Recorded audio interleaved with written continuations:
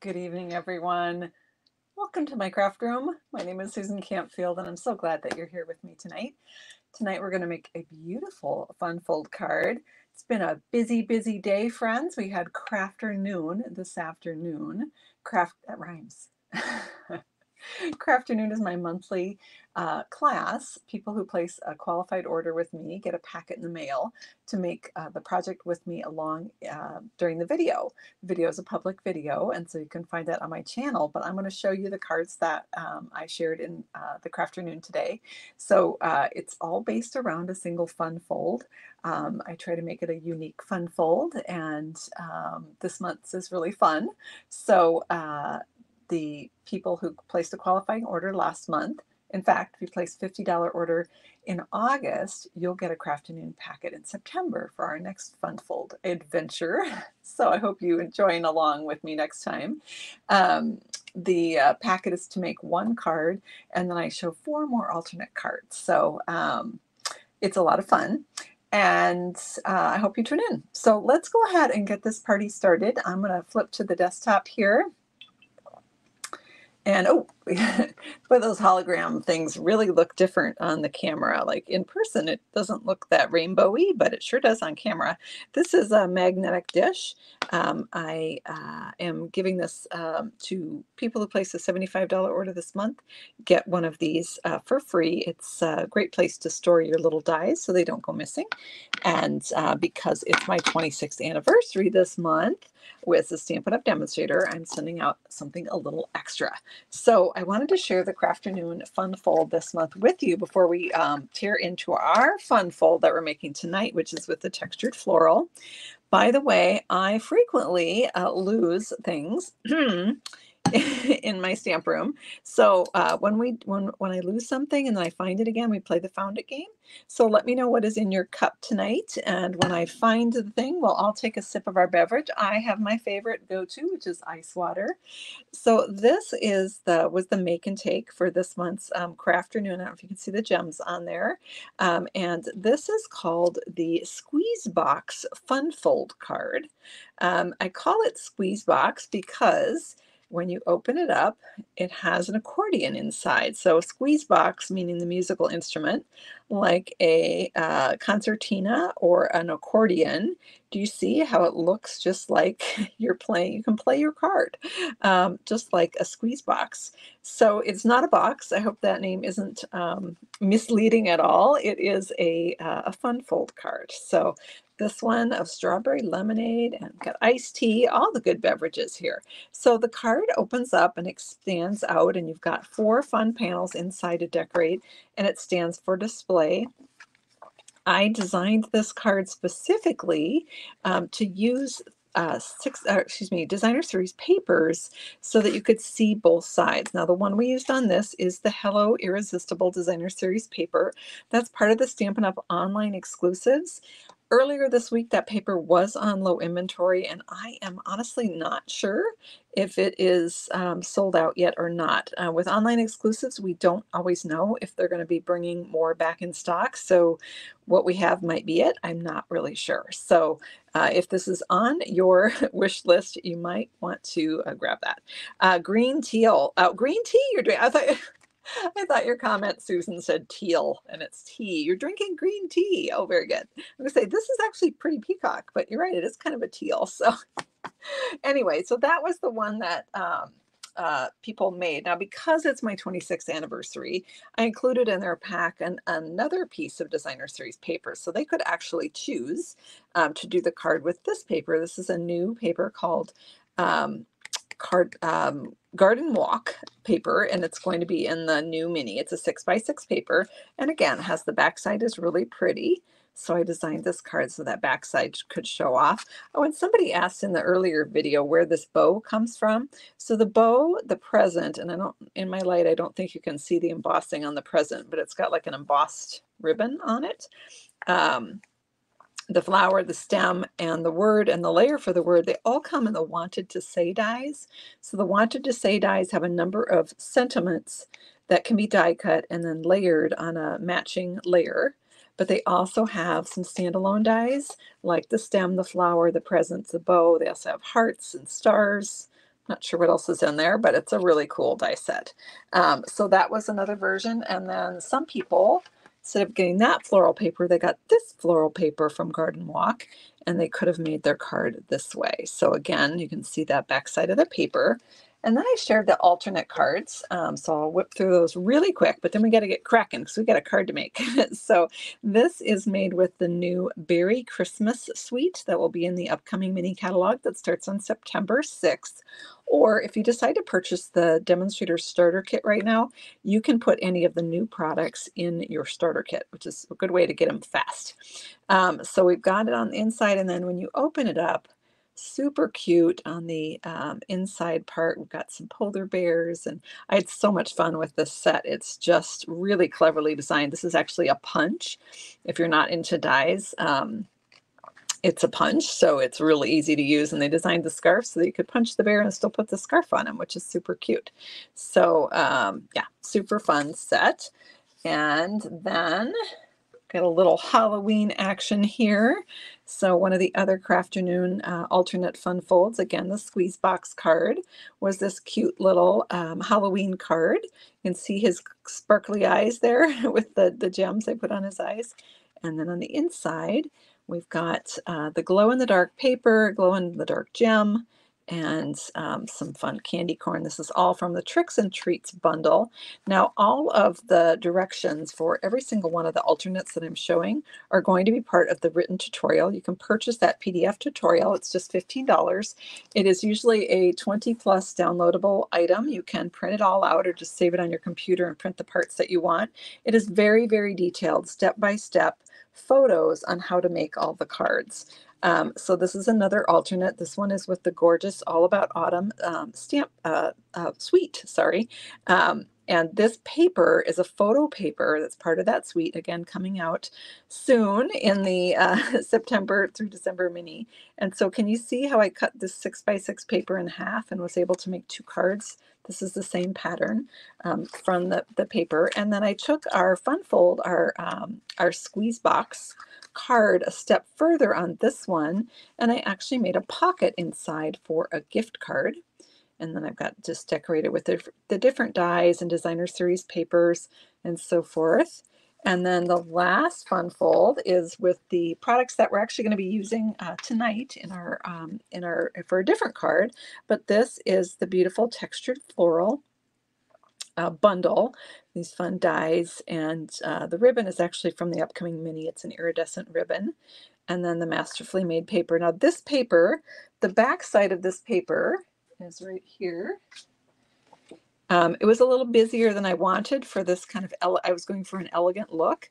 So I changed the fold on this one. You'll see it in the written tutorial. If you're a team member, you get that tutorial for free. If you placed a qualifying order last month and got the packet, you'll get that tutorial for free. But the tutorial and the tutorial will be, let's see here. Let me go find this. And hold on one second. I am looking for,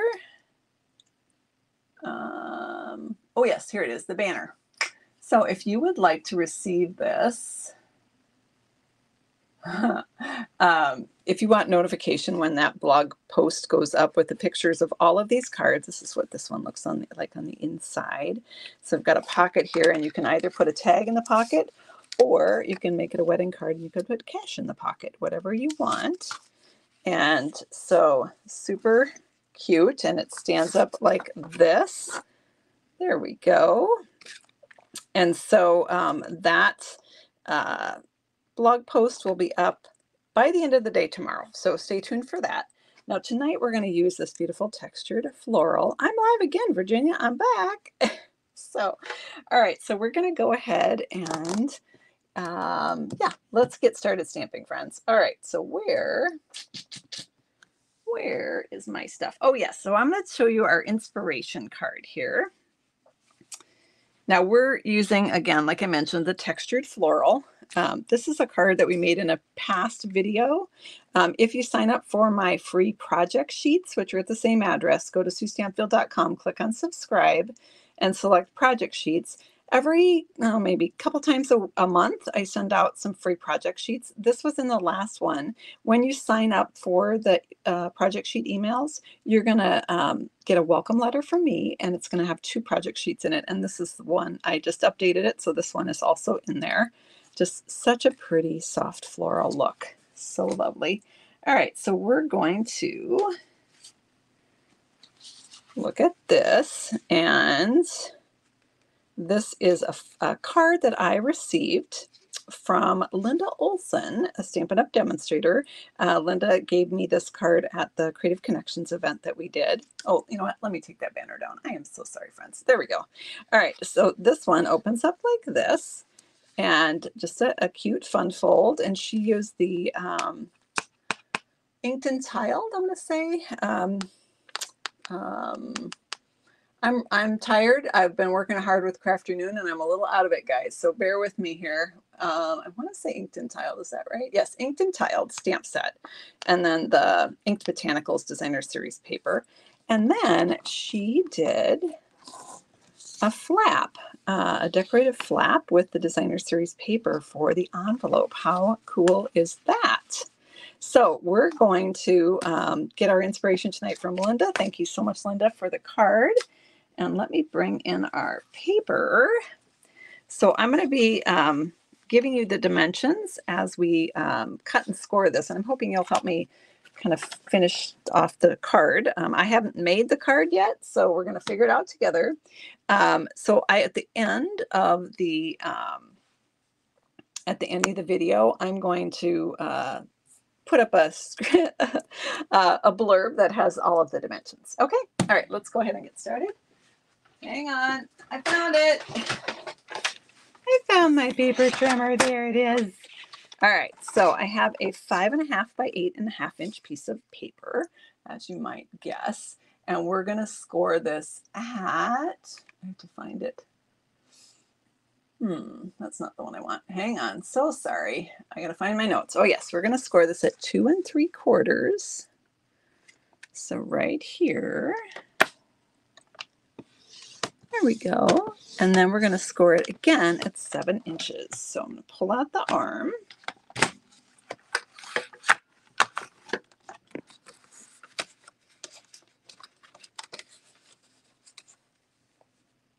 All right, there we go. And I'm going to score this right here at 7 inches. I found it. Take a sip, everyone. All right, so we've got it scored at, once again, that was 2 3/4 and 7. And this is kind of at least in the US, a standard card-based size. Think I can put that away? I'll keep it nearby if we need it again. So we're going to go ahead and fold on those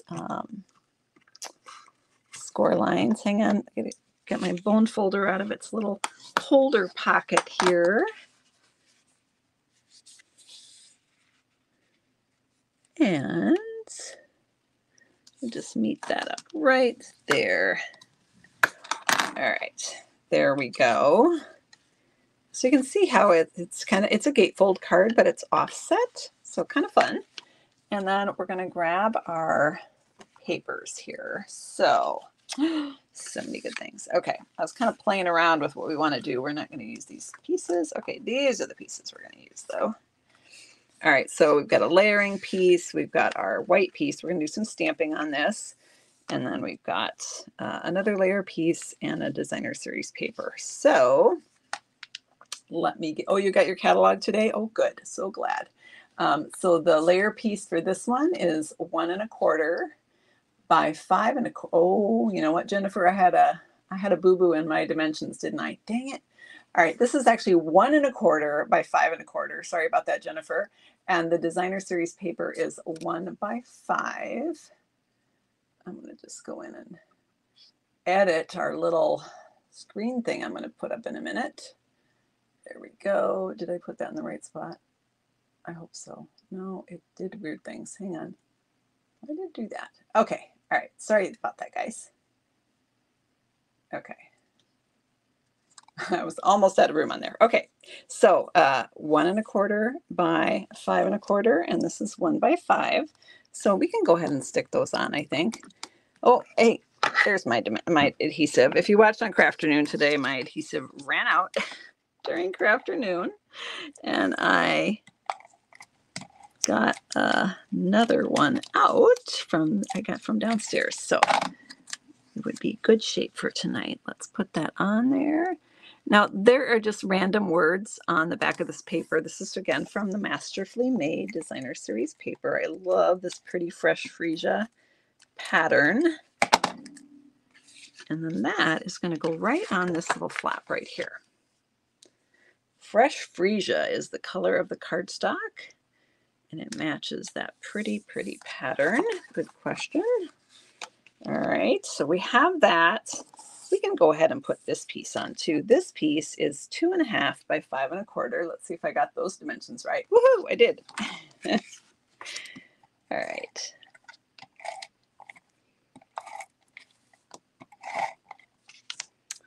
All right, there we go. And we're gonna pop this on here, right like so.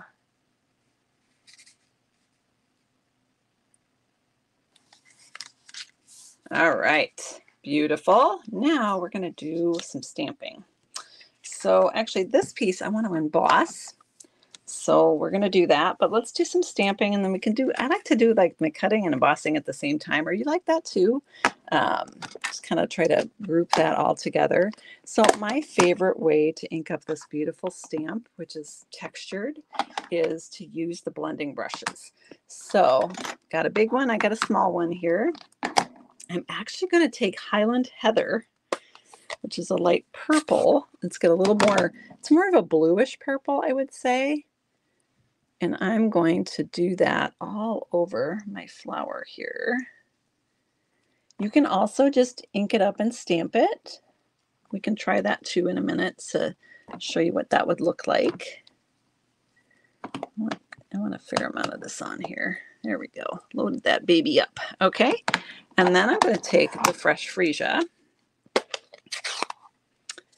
and I'm going to grab my little small blending brush here, and I'm just going to add some of the fresh freesia color in the inside of the flower.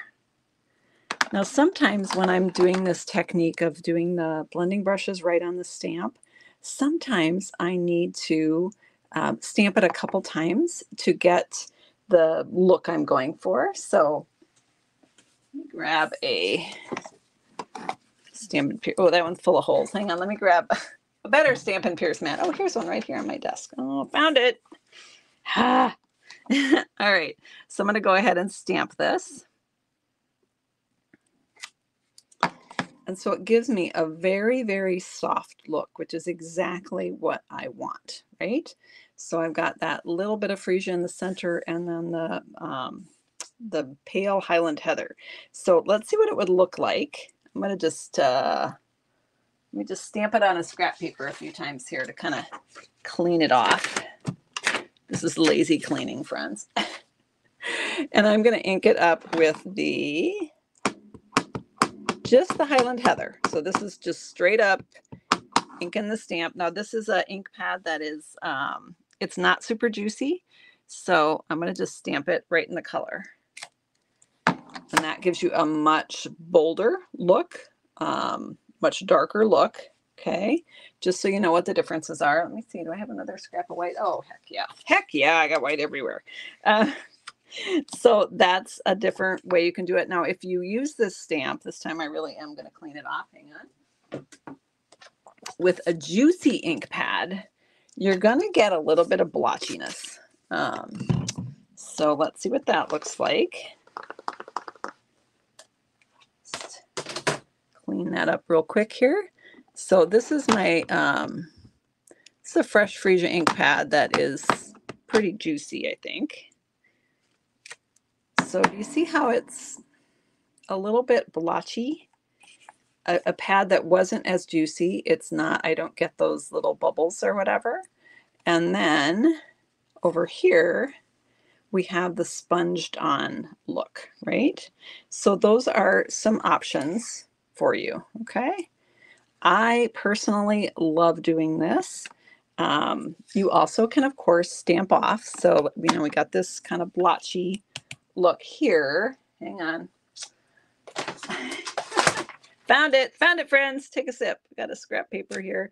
Just gonna stamp that off and then stamp it on my cardstock. But because of the texturing on this stamp, it's still a little, a little blotchy to me. So a stamp pad that's not super inky gives you a good look. But my favorite look is this one right here, and that's what we're using on this card tonight. So I'm gonna go ahead and close up my ink pads here. What type of paper are you using? When you turn the image, it looks a little shimmery. It's actually not. It might just be my lighting. This is just straight run-of-the-mill basic white cardstock. So, all right, so we've got our flower there. What other stamping and cutting did I want to do? Oh, I know. All right, let me grab a little scrap of soft seafoam here, and I'm going to grab the soft seafoam ink. And let's take a look at the stamp set we're using.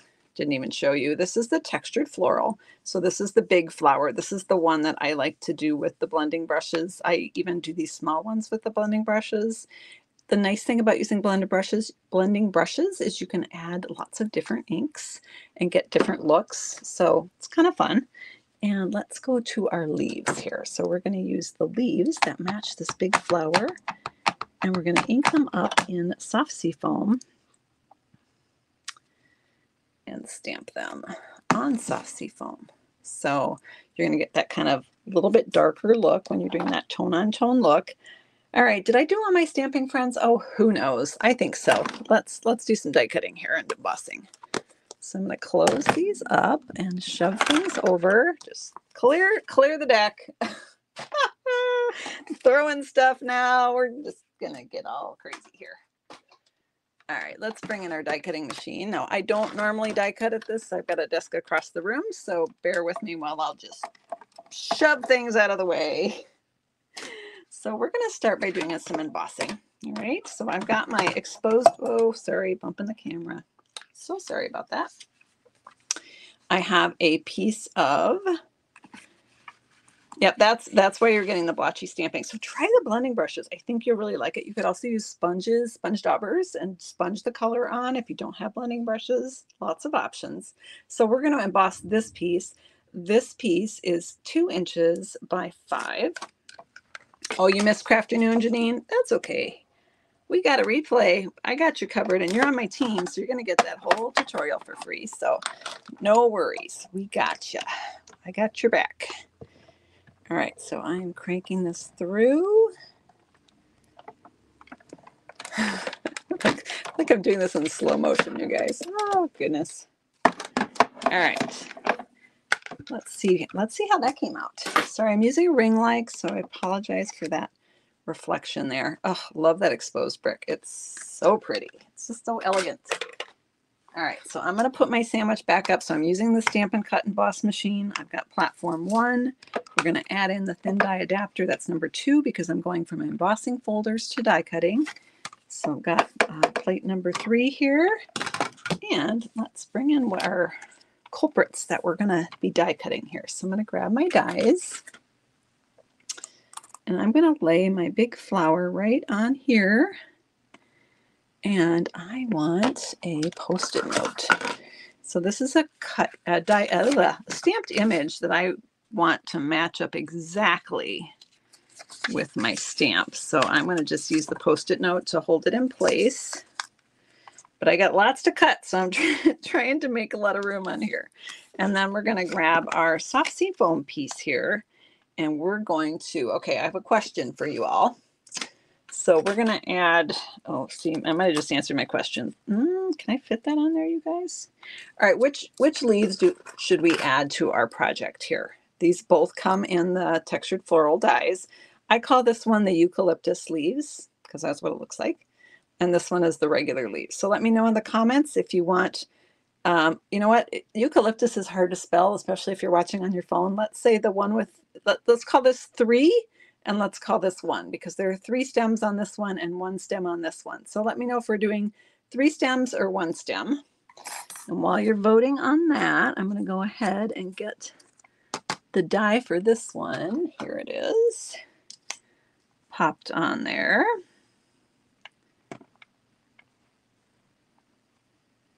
And let's use another Post-it note just to hold that in place, because I've got, again, a die that exactly matches the stamped image. I think I got 2 Post-it notes on that one. No, maybe not. Okay. Got that in place. So I'm seeing, let's see. Looks like the 3s are in the lead. So we're going to go with the 3-stem eucalyptus type thingy here. Thingy is the official name. At least today it is. And then we're going to die cut this one. Now this, technically, this is tiny leaves. My preference is to die cut this out of white. And then it kind of reminds me of baby's breath, like you put baby's breath in a arrangement. So, all right, we've got the flower, we've got the leaves, we've got that. I think that's it, friends. I think we got all the things. Let's send it through once again. I can barely turn the handle because I've got so much stuff on my desk. This is how I roll. This is how I roll. All right. There we go. Let's pull this aside. Oh my goodness. There, you got to see my toes. Oh my gosh, you guys. I just had my cord tangled up in the camera cord and the handle of the die cutting machine, and I think I need a nap. All right, here we go. Isn't that pretty? Oh, look how pretty. You guys, good choice. You guys made a good choice. All right, I think either would have been a good choice, right? I mean, they both would look good. And then we're not using this Highland Heather flower. We're using the one we did with the sponging. So very pale, very light. It's exactly what I'm after. You also could do a combo where you ink it up and then use this blending brush to kind of soften the ink. Lots of options. And then we have what could be leaves, but today it's going to be baby's breath. It's a very delicate die, so just gently wiggle it out of the paper. There we go. And then we have our leaves. Hurrah! All right, let's put our card together and see if we have everything we need. So let's bring the card back in, and we're going to put our embossed piece right here. Now I like to add the adhesive when I'm putting an embossed piece on. I like to add it to the piece it goes to, just because sometimes it can rip when you have paper that's been embossed. So pop that into place. Right there. All right, probably can't see that, but very pretty. Oh, we got stuff squirting in on the sides. Oh my goodness. All right, let's see if we got everything die cut. So here's the leaves. I'm gonna grab some multi-purpose liquid glue here. Oh, guys, I don't have a piece of paper under me. It's like walking on a tightrope without a net. I live dangerously tonight, though. Just going for it. All right, so I'm just putting little dabs of glue on the top portion of this. I'm going to slap a dimensional on the lower portion, so I'm not worried about that too much. I'm going to pop that right here. This is a long panel, so I want to build my bouquet, kind of give it some extra length, and that's what these leaves and die cuts will do. And then we're going to go ahead and do the same with this, again, just on the upper portion.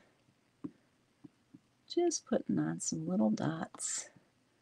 Dot is a lot, like is a mistake. Thin line is just fine, but these are too tiny for thin lines. So I'm just going to do little dots of my liquid glue.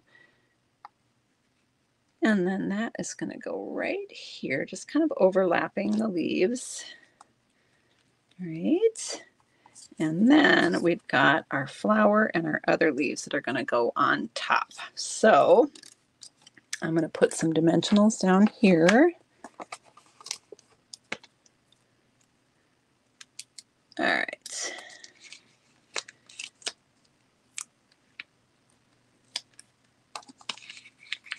Let's slap some dimensionals on.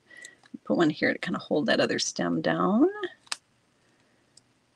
And I think what I'm going to do here is, let's see.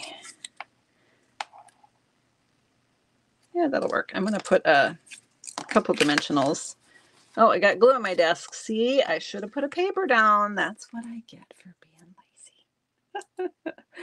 All right, so let's put a couple dimensionals on the back of the leaves near the bottom and stick those on.